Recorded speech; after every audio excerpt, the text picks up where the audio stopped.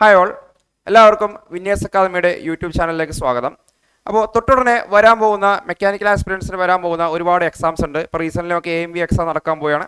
അതുപോലെ നമ്മൾ കാത്തിരിക്കുന്ന വർക്ക്ഷോപ്പ് ഇൻസ്ട്രക്ടർ, ലെക്ചർ പോളി എക്സാമുകളൊക്കെ ഈ വർഷം തന്നെ നെക്സ്റ്റ് സ്ലോട്ടുകളിലായിട്ട് നടക്കുമെന്നാണ് പറയുന്നത്. അപ്പോൾ അതിലൊക്കെ ഇമ്പോർട്ടൻ്റ് ആയിട്ട് വരുന്ന ഒരു സബ്ജക്റ്റാണ്, ഒരിക്കലും ഒഴിവാക്കാൻ പറ്റാത്ത ഒരു സബ്ജക്റ്റാണ് ഹീറ്റ് ട്രാൻസ്ഫർ എന്ന് പറയുന്നത്. ഈ ഹീറ്റ് ട്രാൻസ്ഫറിൽ തന്നെ ഏറ്റവും ബേസിക് ആയിട്ട് അറിഞ്ഞിരിക്കേണ്ട കുറച്ച് മെയിൻ ആയിട്ടുള്ള ക്വസ്റ്റ്യൻസ് ആണ് നമ്മളിന്ന് ഡിസ്കസ് ചെയ്യുന്നത്. ഓക്കെ, അപ്പോൾ ഒരു ഫസ്റ്റ് ക്വസ്റ്റ്യനിലേക്ക് നമുക്ക് കടക്കാം. ശ്രദ്ധിക്കാം, ഏറ്റവും ബേസിക് ആയിട്ടുള്ള ക്വസ്റ്റ്യൻസ് മാത്രമേ പറയുന്നുള്ളൂ, വലിയൊരു ഹയർ ലെവലിലേക്കൊന്നും പോകുന്നില്ല. നിങ്ങളൊരു എക്സാം എഴുതുമ്പോൾ ഏറ്റവും ബേസിക്കലി നിങ്ങൾ അറിഞ്ഞിരിക്കേണ്ട കൺസെപ്റ്റുകൾ മാത്രമാണ് ഇന്നത്തെ ക്ലാസ്സിൽ നമ്മൾ പറയുന്നുള്ളൂ. ഫസ്റ്റ് ക്വസ്റ്റ്യൻ നോക്കാം. Conduction is A process of heat transfer. ഏറ്റവും ബേസിക് ആയിട്ടുള്ള ക്വസ്റ്റ്യൻ എന്നാണ് നമ്മൾ സ്റ്റാർട്ട് ചെയ്യുന്നത്. എന്താണ് ഒരു കണ്ടക്ഷൻ്റെ ഡെഫിനേഷൻ എന്നാണ്. Conduction is A process of heat transfer. First option പറയണേ, from one particle of body to another without the actual motion of the particles. Second option പറയാണ്, from one particle of the body to the another by the actual motion of heated particles. Third option, from A hot body to a cold body in A straight line without affecting the ഇന്റർവെനിങ് medium. Then last option, none of the above. നമ്മൾ പഠിക്കുന്ന conduction, convection, radiation, ഈ മൂന്നെണ്ണത്തിൻ്റെയും definition ഇതിൽ കൊടുത്തിട്ടുണ്ട്. അത് ABCD ആയിട്ട് ഈ മൂന്നെണ്ണത്തിൻ്റെ option നമ്മളിവിടെ കൊടുത്തിട്ടുണ്ട്. അതിൽ കണ്ടക്ഷൻ ഹീറ്റ് ട്രാൻസ്ഫർ ആരാണെന്നാണ് നമുക്കിവിടെ ഐഡൻറ്റിഫൈ ചെയ്യേണ്ടത്. ഓക്കെ, അപ്പോൾ എന്താണ് ഒരു കണ്ടക്ഷൻ ഹീറ്റ് ട്രാൻസ്ഫർ എന്ന് നമുക്കറിയാമല്ലേ. സിമ്പിളായിട്ട് പറഞ്ഞാൽ, നമ്മളൊരു മെറ്റൽ ഒബ്ജക്റ്റിനെ ഒരു സൈഡിൽ നമ്മൾ ഹീറ്റ് ചെയ്ത് കഴിഞ്ഞാൽ, അതിലേക്ക് നമ്മൾ ഹീറ്റ് സപ്ലൈ ചെയ്ത് കഴിഞ്ഞാൽ സ്വാഭാവികമായിട്ടും ആ ഹീറ്റ് ട്രാൻസ്ഫർ ചെയ്ത് അപ്പുറത്തെ എൻഡ് വരെ എത്തും നമുക്കറിയാം അല്ലേ. ഡ്യൂ ടു ടെമ്പറേച്ചർ ഡിഫറൻസ്, ഇവിടുത്തെ ടെമ്പറേച്ചർ T1 ഈ എൻഡിലെ ടെമ്പറേച്ചർ T2 ആയിട്ട് എടുത്തു കഴിഞ്ഞാൽ T2 ഗ്രേറ്റർ ദാൻ T1 ആണെങ്കിൽ എന്ത് സംഭവിക്കുന്നു, അവിടെ ആ ഒരു റേറ്റ് ഓഫ് ഹീറ്റ് ട്രാൻസ്ഫർ അവിടെ നടക്കുമെന്ന് നമുക്ക് അവിടെ അറിയാം. അതിന് നമ്മൾ എന്ത് പറയുന്നത്, ഒരു സോളിഡ് ഒബ്ജക്റ്റിൽ നടക്കുന്ന റേറ്റ് ഓഫ് ഹീറ്റ് ട്രാൻസ്ഫറിന് സാധാരണ നമ്മൾ എന്ത് പറയുന്നത്, കണ്ടക്ഷൻ ഹീറ്റ് ട്രാൻസ്ഫർ എന്ന് പറയുന്നത്. എന്താണ് കണ്ടക്ഷൻ ഹീറ്റ് ട്രാൻസ്ഫറിന്റെ മെയിൻ ആയിട്ടുള്ള ഒരു കൺസെപ്റ്റ്? അത് ഒരു മോളിക്യുലാർ ലെവലിൽ നടക്കുന്ന ഒരു ഹീറ്റ് ട്രാൻസ്ഫർ ആണ്. അതായത് അതിൻ്റെ അകത്ത് ആ ഒരു മീഡിയത്തിന് ഒരിക്കലും ഒരു ആക്ച്വൽ മോഷൻ കാണാനായിട്ട് നമുക്ക് പറ്റില്ല. ഇവിടുത്തെ മീഡിയം, ഞാൻ ഒരു എക്സാമ്പിൾ പറഞ്ഞു, ഒരു അയൺ റോഡാണ് നമ്മൾ എടുക്കുന്നതെങ്കിൽ ആ അയൺ റോഡ് തന്നെയാണിത് ഇവിടുത്തെ മീഡിയമായിട്ട് ആക്ട് ചെയ്യുന്നത്. അതിൻ്റെ അകത്ത് നിങ്ങൾക്ക് ഒരു ആക്ച്വൽ മോഷൻ കാണാൻ പറ്റില്ല അല്ലേ. പാർട്ടിക്കിൾസിന്റെ ഒരു മോളിക്യുലാർ ലെവലിലാണ് എന്ത് നടക്കുന്നത്, ഹീറ്റ് ട്രാൻസ്ഫർ നടക്കുന്നത്. അതാണ് ആരുടെ പ്രത്യേകത, ഒരു കണ്ടക്ഷൻ ഹീറ്റ് ട്രാൻസ്ഫറിന്റെ പ്രത്യേകത. അപ്പൊ എന്താണ് ഒരു കൺവെക്ഷൻ ഹീറ്റ് ട്രാൻസ്ഫറിന്റെ പ്രത്യേകത? അവിടെ ഒരു ആക്ച്വൽ മോഷൻ ഓഫ് പാർട്ടിക്കിൾസ് നിർബന്ധമായിട്ടും ഉണ്ടാവും, അല്ലെങ്കിൽ ആക്ച്വൽ മോഷൻ അല്ലെങ്കിൽ ഒരു bulk movement of the medium നിങ്ങൾക്ക് ഇവിടെ കാണാൻ പറ്റും, ഈ പറയുന്ന കൺവെക്ഷൻ ഹീറ്റ് ട്രാൻസ്ഫറിൽ കാണാനായിട്ട് പറ്റും. അപ്പൊ എന്താണ് റേഡിയേഷൻ ഹീറ്റ് ട്രാൻസ്ഫർ എന്ന് പറഞ്ഞാൽ? സിമ്പിൾ ആയിട്ട് പറഞ്ഞാൽ ഇലക്ട്രോ മാഗ്നറ്റിക് വേവ്സിന്റെ രൂപത്തിൽ നടക്കുന്നതാണ്. ഇലക്ട്രോ മാഗ്നറ്റിക് വേവ്സിന്റെ രൂപത്തിൽ നടക്കുന്ന ഹീറ്റ് ട്രാൻസ്ഫർ ആണിത് നമ്മൾ സിമ്പിൾ ആയിട്ട് പറഞ്ഞാൽ റേഡിയേഷൻ ഹീറ്റ് ട്രാൻസ്ഫർ എന്ന് പറയാം. ഫോർ എക്സാമ്പിൾ, സണ്ണിൽ നിന്ന് നമ്മുടെ ഭൂമിയിലേക്ക് വരുന്ന ആ ഹീറ്റ് ട്രാൻസ്ഫറിനെ നമുക്ക് എന്തിന്റെ ഫോമിലാണെന്ന് പറയാം, റേഡിയേഷൻ ഹീറ്റ് ട്രാൻസ്ഫറിന്റെ ഫോമിലാണെന്ന് പറയാം. അപ്പൊ എന്താണ് ഒരു കണ്ടക്ഷൻ, എന്താണ് ഒരു കൺവെക്ഷൻ, എന്താണ് ഒരു റേഡിയേഷൻ ഹീറ്റ് ട്രാൻസ്ഫർ എന്ന് ജസ്റ്റ് ഒരു ഐഡിയ നമുക്ക് പറയാം അല്ലേ. ഇനി നോക്കിയേ, എന്തായിരിക്കും കണ്ടക്ഷൻ ഹീറ്റ് ട്രാൻസ്ഫർ? നമ്മളിവിടെ ഈ ഒരു ഓപ്ഷനെ നോക്കിക്കഴിഞ്ഞാൽ നിങ്ങൾ നോക്കിയേ, ഓപ്ഷൻ A ആണോ നോക്കിയേ, from one particle of body to another without the actual motion of the particles അല്ലെ. ആ ഒരു മൈക്രോസ്കോപ്പിക് ലെവലിൽ അല്ലെങ്കിൽ മോളിക്യുലാർ ലെവലിൽ നടക്കുന്ന ആ ഒരു ഹീറ്റ് ട്രാൻസ്ഫർ നമ്മൾ എന്ത് വിളിക്കുന്നു, ഓപ്ഷൻ A അല്ലെ, കണ്ടക്ഷൻ ഹീറ്റ് ട്രാൻസ്ഫർ എന്ന് വിളിക്കുന്നു. ഏറ്റവും ബേസിക് ആണ്, ചോദിച്ചു കഴിഞ്ഞാൽ ഒരിക്കലും തെറ്റിക്കാൻ പാടില്ലാത്ത ഒരു ക്വസ്റ്റ്യൻ ആണ്. Then second one, which of the following is an incorrect statement four conduction heat transfer. Conduction heat ട്രാൻസ്ഫറിന്റെ concept അറിയാവുന്ന ഒരാൾ സിമ്പിളായിട്ട് സോൾവ് ചെയ്യാൻ പറ്റുന്ന അല്ലെങ്കിൽ ചെയ്യാൻ പറ്റുന്ന ഒരു ക്വസ്റ്റ്യൻ അത്. കണ്ടക്ഷൻ ഹീറ്റ് ട്രാൻസ്ഫറുമായിട്ട് ബന്ധപ്പെട്ട് ശ്രദ്ധിക്കുക, ഇൻകറക്റ്റ് തെറ്റായിട്ടുള്ള സ്റ്റേറ്റ്മെന്റ് ആണ് നമുക്കിവിടെ കണ്ടുപിടിക്കേണ്ടത്. തെറ്റായിട്ടുള്ള സ്റ്റേറ്റ്മെന്റ് ഓപ്ഷൻ ഓരോന്നും ശ്രദ്ധിച്ച് വായിക്കുക. Conduction heat transfer is microscopic in nature, conduction heat transfer is macroscopic in nature, then it requires a medium. Last option, it occurs mainly in solids അല്ലേ. ഫസ്റ്റ് ഓപ്ഷൻ പറയുന്നത് microscopic ലെവലിൽ നടക്കുന്ന ഒരാളാണ് conduction. Second option പറയുന്നത് macroscopic ലെവലിൽ നടക്കുന്ന ഒരാളാണ് conduction. Third option പറയുന്നത് കണ്ടക്ഷന് ഒരു മീഡിയം നിർബന്ധമാണ്. ഓപ്ഷൻ D പറയുന്നത് it occurs mainly in solids. സോളിഡ്സിലാണ് സാധാരണ രീതിയിൽ നമ്മൾ കണ്ടക്ഷൻ ഹീറ്റ് ട്രാൻസ്ഫറിനെ പറയാം. ഓക്കെ, അപ്പൊ എന്തായിരിക്കും ഓപ്ഷൻ? നമ്മൾ പറഞ്ഞാണല്ലേ, കണ്ടക്ഷൻ എന്ന് പറഞ്ഞാൽ മോളിക്യുലാർ ലെവലിൽ നടക്കുന്നതാണ് അല്ലെങ്കിൽ മൈക്രോസ്കോപ്പിക് ലെവലിൽ നടക്കുന്ന ഒരു ഹീറ്റ് ട്രാൻസ്ഫർ ആണ് എന്ന് പറഞ്ഞാൽ ഓപ്ഷൻ A എന്ന് ആ സ്റ്റേറ്റ്മെന്റ് ശരിയാണല്ലേ, സ്റ്റേറ്റ്മെന്റ് ശരിയാണ്, നമുക്ക് ഇൻകറക്റ്റാ വേണ്ടേ.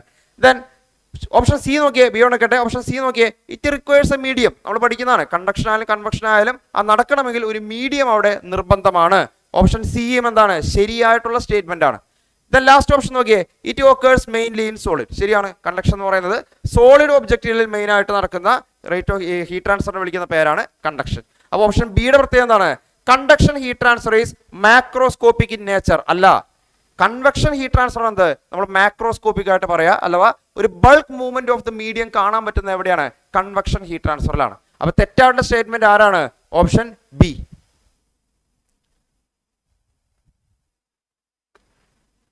ദെൻ ജസ്റ്റ് ഒരു പ്രോബ്ലം പോലത്തെ ഒരു ആളാണ്, ഒരു റിലേഷൻ കണ്ടെത്താൻ, ഒരു റേഷ്യോ കണ്ടെത്താനാണ്. ശ്രദ്ധിക്കുക.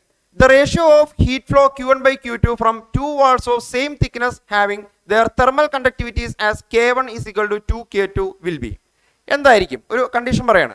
ഇവിടെ കണ്ടുപിടിക്കേണ്ടത് രണ്ട് സിറ്റുവേഷൻ ആണ്, അല്ലെ രണ്ട് കണ്ടീഷൻസ് ആണ്, രണ്ട് വാൾസ് ആണ് നമ്മുടെ മുമ്പിലുള്ളത്. അപ്പോൾ ഒരു വാളിൽ Q1 എന്ന് പറയുന്ന ഹീറ്റ് ട്രാൻസ്ഫർ ആയിരിക്കും നടക്കുക, രണ്ടാമത്തെ വാളിൽ Q2 എന്ന് പറയുന്ന ഹീറ്റ് ട്രാൻസ്ഫർ ആണ് നടക്കുന്നതെങ്കിൽ ഒന്നാമത്തെ വാളിലെ രണ്ടാമത്തെ വാളിലെ നടക്കുന്ന റേറ്റ് ഓഫ് ഹീറ്റ് ട്രാൻസ്ഫറിന്റെ ആ റേഷ്യോ ആണ് കണ്ടുപിടിക്കാൻ പറഞ്ഞിരിക്കുന്നത്. അപ്പോൾ ഒരു കണ്ടീഷൻ പറയുന്നുണ്ട്, രണ്ടുപേരും ഒരേ തിക്നെസ് ആണ്, അതുപോലെ രണ്ടുപേരുടെയും ആ തെർമൽ കണ്ടക്ടിവിറ്റിയുടെ ഒരു ബന്ധവും നമുക്ക് തന്നിട്ടുണ്ട്. K1 is equal to 2K2 എന്ന് നമുക്ക് ഇവിടെ തന്നിട്ടുണ്ട്. എന്തായിരിക്കും അവരുടെ റേഷ്യോ? Q1 by Q2 1 ആണോ, 0.5 ആണോ, 2 ആണോ, 0.25 ആണോ എന്നാണ് നമ്മളുടെ ചോദ്യം. ശ്രദ്ധിക്കുക. നമുക്കറിയാം കണ്ടക്ഷൻ ഹീറ്റ് ട്രാൻസ്ഫറിന്റെ ബേസിക് ലോ എന്ന് പറയുന്നതാണ് Fourier law of heat conduction ആണ്. എന്ന് പറഞ്ഞാൽ Q is equal to minus K, thermal conductivity ആണ് K, ഇൻറ്റു ഏരിയ, റേറ്റ് ആ ഹീറ്റ് ട്രാൻസ്ഫർ സഞ്ചരിക്കുന്ന പെർപെൻഡിക്കുലർ ഏരിയ, ഇൻറ്റു dt/dx എന്നാണ് നമ്മളയാളെ പറയുന്നത്, അല്ലേ? അപ്പോൾ ഞാൻ ഇവിടെ Q1 ആണ് എഴുതുന്നതെങ്കിൽ, ഒന്നാമത്തെ വാളിലെ ആളെയാണ് എഴുതുന്നതെങ്കിൽ, Q1 ആണ് എഴുതുന്നതെങ്കിൽ ഞാൻ Q1 is equal to ആ ഒന്നാമത്തെ വാളിന്റെ തെർമൽ കണ്ടക്ടിവിറ്റി K1, ദെൻ അയാളുടെ ഏരിയ A എന്ന് തന്നെ വിളിച്ചേക്കാണ്, ദെൻ അയാളുടെ temperature difference dt divided by thickness dx. കാരണം ഇതിലൊന്നും മാറ്റങ്ങളുള്ളതായിട്ട് നിങ്ങളുടെ പ്രോബ്ലത്തിൽ പറയുന്നില്ല.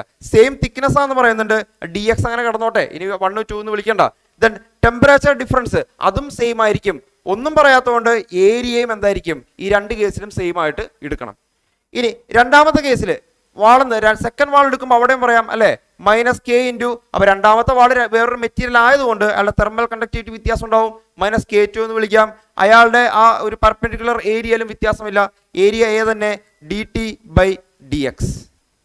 എനിക്ക് കണ്ടുപിടിക്കേണ്ടത് Q1 by Q2 ആണല്ലേ, Q1 by Q2 ആണ് എനിക്ക് അവിടെ കണ്ടുപിടിക്കേണ്ടത്. നിങ്ങൾ ഇയാളുടെ റേഷ്യോ എടുക്കുമ്പോൾ ഏരിയ dt/dx രണ്ടും ക്യാൻസൽ ആയി പോകും, മൈനസ് ക്യാൻസൽ ആയി പോകും. അപ്പോൾ നിങ്ങൾക്ക് K1 ഡിവൈഡഡ് ബൈ K2 എന്ന് കിട്ടും, അല്ലേ? K1 ഡിവൈഡഡ് ബൈ K2 എന്ന് കിട്ടും. എന്താണ് K1 ഡിവൈഡഡ് ബൈ K2 എന്ന് പറയാൻ പറ്റുന്നത്? നോക്കിയേ, K1 by K2 അല്ലേ, ശരിയല്ലേ? K2നെ താഴേക്ക് ഇട്ട് നോക്കിയേ, നിങ്ങൾക്ക് എന്ത് കിട്ടും? 2 എന്ന് കിട്ടും. K1 by K2 എന്ന് പറഞ്ഞാൽ നിങ്ങൾക്ക് എന്ത് കിട്ടും? 2 എന്ന് കിട്ടും. നിങ്ങൾക്ക് എങ്ങനെ മനസ്സിലായേ? Q1 by Q2 is equal to വെറുതെ K1 by K2 എന്ന് എഴുതാണോ? അല്ല, നിങ്ങളുടെ പ്രോബ്ലത്തിലെ ഗിവൺ കണ്ടീഷൻ വെച്ചിട്ടാണ് ഞാൻ അതിലേക്ക് എത്തിയത്. അപ്പോൾ അതിൽ നിന്ന് K1 by K2 is equal to എനിക്ക് എന്താണെന്ന് മനസ്സിലായി? 2 ആണെന്ന് എനിക്ക് മനസ്സിലാവും. ഓക്കെ, ദെൻ നെക്സ്റ്റ് ക്വസ്റ്റ്യൻ നോക്കുക. Thermal conductivity of air with rice in temperature. Temperature കൂടുമ്പോൾ, റൈസ് ചെയ്യുമ്പോൾ എയറിന്റെ തെർമൽ കണ്ടക്ടിവിറ്റിക്ക് എന്ത് സംഭവിക്കുന്നു എന്നാണ് ചോദ്യം. അപ്പോൾ സാധാരണ നമ്മൾ പറയാറുണ്ട്, ആ സോളിഡ് ഒബ്ജക്റ്റിലും അല്ലെങ്കിൽ ലിക്വിഡിലും ഗ്യാസിലുമുള്ള ആ ഒരു thermal കണ്ടക്ടിവിറ്റിയുടെ variation with respect to temperature എന്ന് പറയുന്നത് ഒരുപോലെയല്ല, വ്യത്യസ്തമായ എന്താണ് രീതിയിലാണ് മാറ്റങ്ങൾ വരിക. അപ്പോൾ അതിൽ എയർ എന്ന് പറയുന്ന ആൾ എടുത്തു കഴിഞ്ഞാൽ, ശ്രദ്ധിക്കാട്ടോ, എയർ എന്ന് പറയുന്ന ആൾ എടുത്തു കഴിഞ്ഞാൽ അയാളുടെ തെർമൽ കണ്ടക്ടിവിറ്റിയുടെ വേരിയേഷൻ എന്ന് പറയുന്നത് ടെമ്പറേച്ചർ കൂടിക്കഴിഞ്ഞാൽ എയറിന്റെ തെർമൽ കണ്ടക്ടിവിറ്റി എന്ന് പറയുന്നതും കൂടും. എന്ന് പറഞ്ഞാൽ എയറിൽ മെയിൻ ആയിട്ട് ആ മോളിക്കുലാർ കൊളീഷൻ എന്ന് പറയുന്ന ആൾ ഇൻക്രീസ് ചെയ്യും. എയറിന്റെ ടെമ്പറേച്ചർ കൂടിക്കഴിഞ്ഞാൽ അവിടെ മോളിക്കുലാർ കൊളീഷൻ എന്ന് പറയുന്ന ആൾ എന്ത് ചെയ്യും? അവിടെ ഇൻക്രീസ് ചെയ്യും. ആ മോളിക്കുലാർ കൊളീഷൻ വഴി അവിടുത്തെ ഹീറ്റ് ട്രാൻസ്ഫറിന്റെ റേറ്റ് കൂടാനാണ് സാധ്യത, അഥവാ നിങ്ങളുടെ ആ ഒരു ഗ്യാസിന്റെ അല്ലെങ്കിൽ എയറിന്റെ തെർമൽ കണ്ടക്ടിവിറ്റി ടെമ്പറേച്ചർ കൂടുമ്പോൾ റൈസ് ചെയ്യും. അപ്പോൾ ഏതാണ് ഇവിടെ ഓപ്ഷൻ? ഓപ്ഷൻ എ ആണ് നമ്മളുടെ ആൻസർ ആയിട്ട് വരിക. Thermal conductivity of air, air തന്നെയല്ല, ബേസിക്കലി എന്താണ് ജനറലൈസ് ചെയ്തൊരു ഗ്യാസ് എന്ന് ചോദിച്ചാലും നിങ്ങൾക്ക് എന്ത് പറയാം? ഈ റിലേഷൻ പറയാം. തെർമൽ കണ്ടക്ടിവിറ്റി ടെമ്പറേച്ചർ കൂടുമ്പോൾ എയറിന്റെ അല്ലെങ്കിൽ ഗ്യാസിന്റെ കേസിൽ എന്ത് ചെയ്യും? ഇൻക്രീസ് ചെയ്യുമെന്ന് നമുക്ക് പറയാം. ദെൻ നെക്സ്റ്റ് ഒരു പ്രോബ്ലം ആണ്, സിമ്പിൾ ആയിട്ടുള്ള പ്രോബ്ലംസ് ആണ് കേട്ടോ, ചോദിക്കുള്ളൂ. ശ്രദ്ധിക്കുക. Air at 20 degree Celsius blows over a hot plate of dimension 50 by 60 centimeter maintained at 250 degrees Celsius. If the convection heat transfer coefficient is 29 watts per meter square degree Celsius, the heat transfer took place in kilowatt is. ആ problem വായിക്കുമ്പോൾ തന്നെ നമുക്കറിയാലേ എന്താണ്? ഒരു convection heat ട്രാൻസ്ഫറുമായിട്ട് ബന്ധപ്പെട്ട ഒരു പ്രോബ്ലമാണ്. അപ്പോൾ ഇവിടെ ഒരു പ്ലേറ്റിന്റെ കേസാണ് പറയുന്നത് അല്ലേ, ഒരു ഹോട്ട് പ്ലേറ്റിന്റെ കേസാണ് ഇവിടെ പറയുന്നത്. അപ്പോൾ ജസ്റ്റ് ഞാൻ ആ ഹോട്ട് പ്ലേറ്റ് ഇവിടെ വരയ്ക്കുകയാണ്. ഹീറ്റ് ട്രാൻസ്ഫറിന്റെ പ്രോബ്ലംസിൽ ഫിഗർ ഉണ്ടെങ്കിൽ ഫിഗർ വെച്ച് ജസ്റ്റ് ഒന്ന് ഡിനോട്ട് ചെയ്ത് കഴിഞ്ഞാൽ നമുക്ക് എന്താണ് കുറച്ചുകൂടി എളുപ്പമുണ്ടാവും. അപ്പോൾ ഞാനൊരു ഹോട്ട് പ്ലേറ്റിനെ ഇവിടെ ഇങ്ങനെ റെപ്രസെന്റ് ചെയ്യണം, ഒരു ഹോട്ട് പ്ലേറ്റ്. അപ്പോൾ പറയുന്നുണ്ട് ഈ ഹോട്ട് പ്ലേറ്റിന്റെ മുകളിൽ കൂടി എന്താണ് എയർ എന്ന് പറയുന്ന ആളിങ്ങനെ നടക്കുന്നുണ്ട് അല്ലേ. ആ ടെമ്പറേച്ചർ എനിക്കറിയാം, ടി ഇൻഫിനിറ്റി. സാധാരണ ഫ്ലൂയിഡ് ടെമ്പറേച്ചർ രീതിയിൽ ടി ഇൻഫിനിറ്റി എന്നോ ടി എഫ് എന്നൊക്കെ നമുക്ക് വിളിക്കാം, അല്ലെങ്കിൽ temperature of air T A എന്നൊക്കെ വിളിക്കാം. നൊട്ടേഷനിൽ വല്ല കാര്യമൊന്നുമില്ല. അപ്പോൾ അയാൾ എനിക്കറിയാം 20 ഡിഗ്രി സെൽഷ്യസ് ആണത് ഇതിന്റെ മുകളിൽ കൂടി അടിച്ചു വീശിക്കൊണ്ടിരിക്കുന്നത്, ബ്ലോസ് എന്നാണല്ലേ അടിച്ചു വീശിക്കൊണ്ടിരിക്കുന്ന ആ എയറിന്റെ ടെമ്പറേച്ചർ എന്ന് പറയുന്നത്. ദെൻ ഇയാളൊരു ഹോട്ട് പ്ലേറ്റ് ആണെന്ന് പറയുന്നുണ്ട്. ഇയാളുടെ ഡയമെൻഷൻ തന്നിട്ടുണ്ടല്ലേ, ഇയാളുടെ ലെങ്ത് എനിക്കറിയാം 50 ആണ്, 50 സെന്റിമീറ്റർ. അതുപോലെ ഇയാളുടെ ഒരു വിഡ്ത്തും എനിക്കറിയാം അല്ലേ, ആ വിഡ്ത്തും എനിക്കറിയാം എന്താണ് 60 സെന്റിമീറ്റർ. സോറി തിരിഞ്ഞുപോയി അല്ലേ.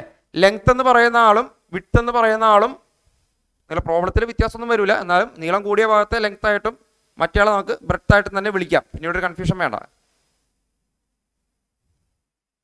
അപ്പോൾ ടി ഇൻഫിനിറ്റി എന്ന് പറയുന്ന ടെമ്പറേച്ചറിൽ എയർ അടിച്ചു വീശുന്നുണ്ട്, അത് 20 ഡിഗ്രി സെൽഷ്യസ് ആണെന്ന് പ്രോബ്ലത്തിൽ പറയുന്നുണ്ട്. ദെൻ നീളം കൂടിയ ഭാഗം ഞാൻ ലെങ്ത് ആയിട്ട് എടുക്കുകയാണ് 60 സെന്റിമീറ്റർ. 60 സെന്റിമീറ്റർ. വീണ്ടും ഇവിടെ നമുക്ക് എന്ത് ചെയ്യാം, 50 സെന്റിമീറ്റർ ആണ് ഇയാളുടെ വിഡ്ത്ത് എന്ന് പറയുന്നത്. ഇനി നെക്സ്റ്റ് പറയാണ് ഈ പ്ലേറ്റിന്റെ മെയിൻറ്റെയിൻ ചെയ്തിരിക്കുന്ന ടെമ്പറേച്ചർ ഞാൻ സർഫസ് ടെമ്പറേച്ചർ രീതിയിൽ ടി എസ് എന്ന് വിളിക്കുകയാണ്. അത് 250 ഡിഗ്രി സെൽഷ്യസ് ആണെന്ന് പറയുന്നുണ്ട്, 250 ഡിഗ്രി സെൽഷ്യസ്. അങ്ങനെയാണെങ്കിൽ ഇയാളുടെ convection heat transfer H is equal to given ആണ് നമുക്ക് 29 watts per metre square degree Celsius. 29 watts per metre square degree Celsius. ഇവിടെ നടക്കുന്ന ഹീറ്റ് ട്രാൻസ്ഫറിനെ കണ്ടുപിടിക്കണം. ആ റേറ്റ് ഓഫ് ഹീറ്റ് ട്രാൻസ്ഫറിനെ ശ്രദ്ധിക്കുക, ഇൻ കിലോ വാട്ട്സ്. ഇമ്പോർട്ടൻ്റ് ആട്ടോ, യൂണിറ്റ് ശ്രദ്ധിക്കണം. കിലോ വാട്ട്സിൽ കണ്ടുപിടിക്കാൻ പറഞ്ഞാൽ കിലോ വാട്ട്സിൽ തന്നെ എന്ത് ചെയ്യണം, ഉത്തരം കണ്ടെത്തണം. അപ്പോൾ ഇത് ഏറ്റവും ബേസിക് ഡയറക്റ്റ് സബ്സ്റ്റിറ്റ്യൂഷനാണ്. എന്താ കൺവെക്ഷന്റെ ആ ഒരു ഡയറക്റ്റ് ഇക്വേഷൻ എന്താണ്, Q is equal to Newton's law of cooling പ്രകാരം Q is equal to heat transfer coefficient H into ആ സർഫസിന്റെ area A into delta T. H delta T എന്ന് പറയും അല്ലെ. എന്താണ് എച്ച് നിങ്ങൾക്ക് ഗിവൺ ആണ്, എത്രയാണ് ഇവിടെ എഴുതിയിട്ടുണ്ടല്ലേ, 29 watts per metre square degree Celsius ആണ്. ഇൻറ്റു എന്താണ് ഏരിയ, പ്രത്യേകം ശ്രദ്ധിക്കണം, അത് സെന്റിമീറ്ററിലാണല്ലേ, സെന്റിമീറ്ററിലാണ്. എങ്ങനെ രണ്ടുപേരും എന്ത് ചെയ്യണം, മീറ്ററിലേക്ക് മാറ്റണം. കാരണം എന്താ, ഇവിടെ നിങ്ങൾ സബ്സ്റ്റിറ്റ്യൂട്ട് ചെയ്യുന്ന ആളൊക്കെ എന്താണ് മീറ്ററിലെ യൂണിറ്റുകളാണ് സബ്സ്റ്റിറ്റ്യൂട്ട് ചെയ്യുന്നത്. സ്വാഭാവികമായിട്ടും 60 എന്ന് പറയുന്ന ആളെ 0.6 എന്ന് കൊടുക്കണം, സെന്റിമീറ്ററിനെ മീറ്ററിലേക്ക് മാറ്റണം. ദെൻ 50 എന്ന് പറയുന്ന ആളെ 0.5 എന്ന് കൊടുക്കണം, സെന്റിമീറ്റർ മീറ്ററിലേക്ക് മാറ്റണം. ഇൻറ്റു ടെമ്പറേച്ചർ ഡിഫറൻസ് അല്ലേ, ടെമ്പറേച്ചർ ഡിഫറൻസ് എത്രയാണ്, 20ഉം 250 അല്ലേ. 250 നിന്ന് 20 കുറയ്ക്കുക, 230. ഇതിനെ ചെയ്യുമ്പോൾ നിങ്ങൾക്ക് സോൾവ് ചെയ്യുമ്പോൾ കിട്ടാൻ പോകുന്നത് ഏതാണ്ട് ഒരു 2001 എന്നൊരു വാല്യൂ ആയിരിക്കും. 2001 എന്നൊരു വാല്യൂ ആയിരിക്കും ചെയ്യുമ്പോൾ കിട്ടുന്നത്. അത് വാട്ട്സിലാണ്. നിങ്ങൾ കൊടുത്തിരിക്കുന്ന യൂണിറ്റ് പ്രകാരം നിങ്ങൾക്ക് കിട്ടാൻ പോകുന്നത് വാട്ട്സിലാണ്. നിങ്ങളുടെ ഈ ഗിവൺ ഓപ്ഷനിൽ എവിടെയും അങ്ങനെ ഒരു വാല്യൂ ഇല്ല അല്ലേ, വാട്ട്സിലൊരു വാല്യൂ ഇവിടെ നിങ്ങൾ കാണുന്നില്ല. 36.6 14 8 2 എന്നാണ് കാണുന്നത്. ചോദിച്ചിരിക്കുന്നത് കിലോ വാട്ട്സിലാണ്. അപ്പോൾ കിട്ടിയ ആളെ ഒന്ന് കിലോ വാട്ട്സിലേക്ക് മാറ്റി നോക്കിയേ, 2.001 കിലോ വാട്ട് എന്ന് എനിക്ക് ഇയാളെ പറയാം അല്ലെ. 2.001 കിലോ വാട്ട് എന്ന് എനിക്ക് ഇയാളെ പറയാം. അതിനോട് അടുത്ത വരുന്ന വാല്യൂ ഡി അല്ലേ, ഓപ്ഷൻ ഡി 2 കിലോ വാട്ട് ആണത് നമ്മളുടെ ആൻസർ ആയിട്ട് വരിക. Then അടുത്ത്, which is the primary driving force in natural convection. ഒരു നാച്ചുറൽ കൺവെക്ഷനിൽ ആ ഒരു പ്രൈമറി ഡ്രൈവിംഗ് ഫോഴ്സ് ആരാണ്? സർഫസ് ടെൻഷൻ ഫോഴ്സ് ആണോ, ഷിയർ സ്ട്രെസ് ഫോഴ്സ് ആണോ, ബോയിൻ ഫോഴ്സ് ആണോ, അല്ലെങ്കിൽ ഇതൊന്നുമല്ല വേറെന്തോ ആണ് അല്ലെ. Which is the primary driving force in natural convection. Natural convection തന്നെയാണ് നമ്മൾ ഫ്രീ കൺവെക്ഷൻ എന്ന് വിളിക്കാം അല്ലെ. യാതൊരുവിധ എയറിന്റെ അല്ലെങ്കിൽ ആ ഒരു ഗ്യാസിന്റെ ഫ്ലോ നമ്മൾ പറയാതെ ഒരു എക്സ്റ്റേണലി ഒരു ഫ്ലോ ഇല്ലാത്ത അവസ്ഥയിൽ നടക്കുന്ന ഒരു കൺവെക്ഷൻ ഹീറ്റ് ട്രാൻസ്ഫർ ആണത് നാച്ചുറൽ കൺവെക്ഷൻ അല്ലെങ്കിൽ ഫ്രീ കൺവെക്ഷൻ എന്ന് പറയാ.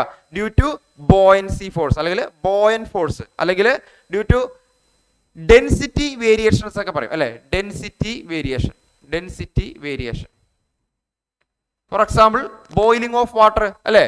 ഒരു ബോയിലിംഗ് ഓഫ് വാട്ടർ ഒക്കെ എന്തിന് എക്സാമ്പിൾ ആണ്, ഒരു നാച്ചുറൽ കൺവെക്ഷൻ അല്ലെങ്കിൽ ഫ്രീ കൺവെക്ഷൻ എക്സാമ്പിൾ ആണ്. അവിടെ ആ ഒരു ഹീറ്റ് ട്രാൻസ്ഫർ നടക്കുന്നത് പ്യൂർലി എങ്ങനെയായിരിക്കും, ഡ്യൂ ടു ഡെൻസിറ്റി വേരിയേഷൻ അല്ലെങ്കിൽ ഡ്യൂ ടു ബോയൻ ഫോഴ്സിന്റെ എഫക്റ്റ് കൊണ്ടായിരിക്കും അവിടെ നടക്കുക.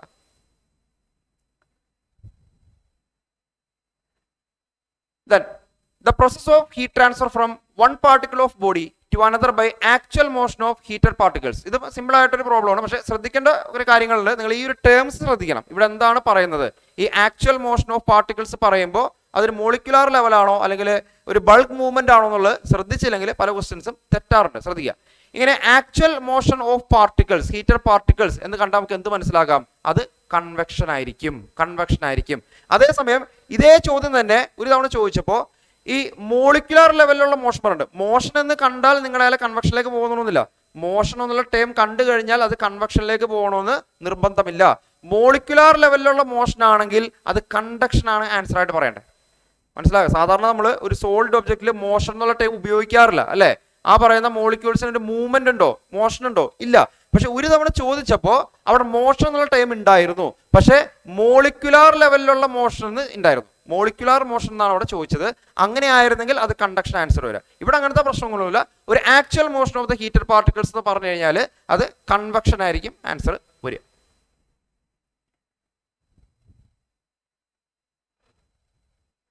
Then next one ആണ് Stefan Boltzmann law is expressed as.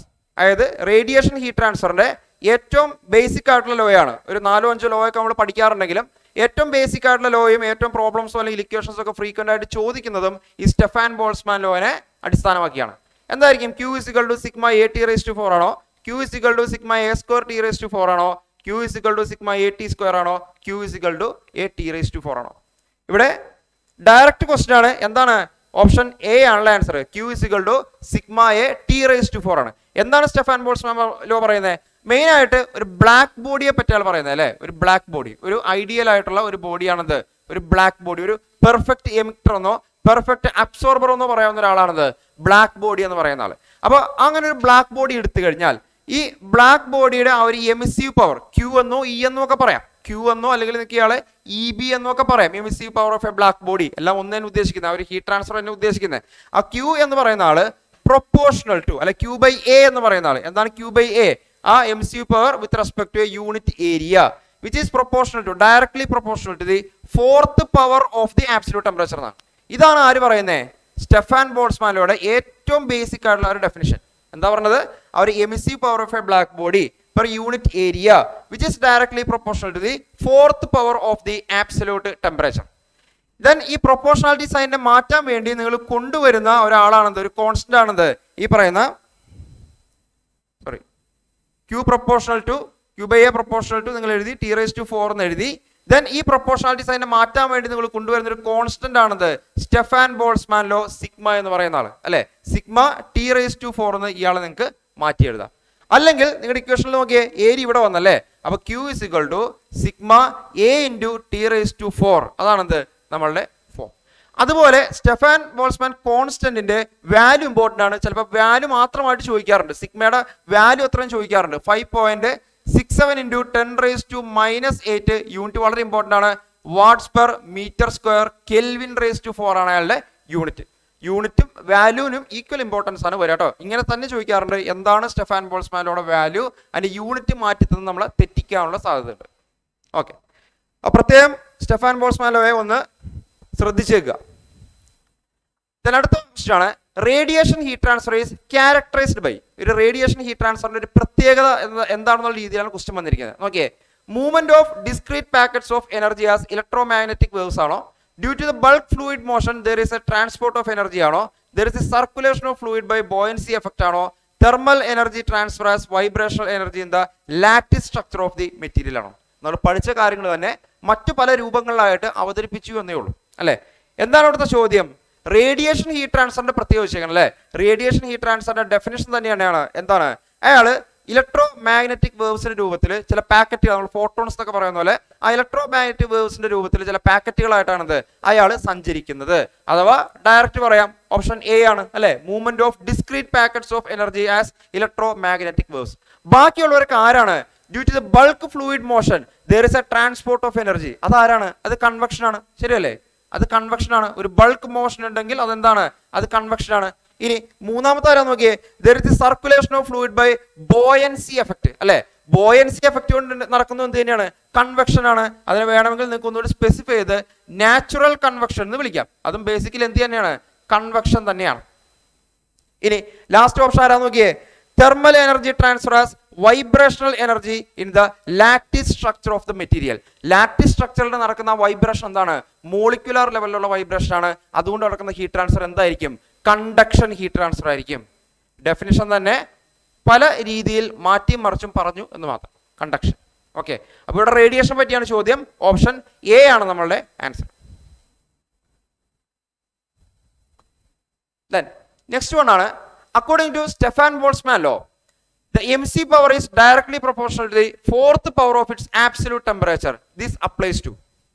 നമ്മൾ നേരത്തെ പറഞ്ഞത് തന്നെയാണ്. അപ്പോൾ ആ കാര്യങ്ങൾ വ്യക്തമാണെങ്കിൽ നിങ്ങൾക്ക് ഇവിടെ ആൻസർ ചെയ്യാൻ പറ്റും. ഈ സ്റ്റെഫാൻ ബോൾസ്മാൻ ലോ, സിമ്പിൾ ആയിട്ട് പറഞ്ഞാൽ സ്റ്റെഫാൻ ബോൾസ്മാൻ ലോ ആപ്ലിക്കബിൾ ആയിട്ടുള്ള ഒരു ഒബ്ജക്റ്റ് ആരാണ്? White ബോഡിയാണോ, grey ബോഡിയാണോ, green ബോഡിയാണോ, black ബോഡിയാണോ? നമ്മൾ പറഞ്ഞതല്ലേ സ്റ്റെഫാൻ ബോൾസ്മാൻ സ്റ്റാർട്ടിങ്ങിൽ തന്നെ എന്താ പറയുന്നത്? Four A black body. ഒരു ബ്ലാക്ക് ബോഡിയുടെ കേസിലാണ് നമ്മൾ ആര് അപ്ലൈ ചെയ്തുകൊണ്ടിരിക്കുന്നത്? ഈ സ്റ്റെഫാൻ ബോൾസ്മാൻ ലോയെ അപ്ലൈ ചെയ്തുകൊണ്ട് നമ്മൾ അയാളെ കൊണ്ടുവരുന്നതിന് ലോ പറയുന്നത് തന്നെ എന്താണ്? ബ്ലാക്ക് ബോഡിയെ വെച്ചിട്ടാണ്. അപ്പോൾ ഇവിടെ എന്താണ് ഓപ്ഷൻ? ഓപ്ഷൻ ഡി ആണ് നമ്മളുടെ ആൻസർ. ഓക്കെ, അപ്പോൾ ഇത്രയും ചെറിയ ക്വസ്റ്റ്യൻസ്, ഒരു 10ഓളം ക്വസ്റ്റ്യൻസ് ആണ് നമ്മളിവിടെ ഡിസ്കസ് ചെയ്തിരിക്കുന്നത്. ഏറ്റവും മിനിമം നിങ്ങൾ അറിയേണ്ട കാര്യങ്ങളാണ് കേട്ടോ. ഈ ഒരു ലെവലല്ല, ഇതിനേക്കാൾ ലെവൽ കൂടിയ ലെവലിലൊക്കെ നിങ്ങൾക്ക് എക്സാമുകൾക്ക് പ്രതീക്ഷിക്കാൻ പറ്റും.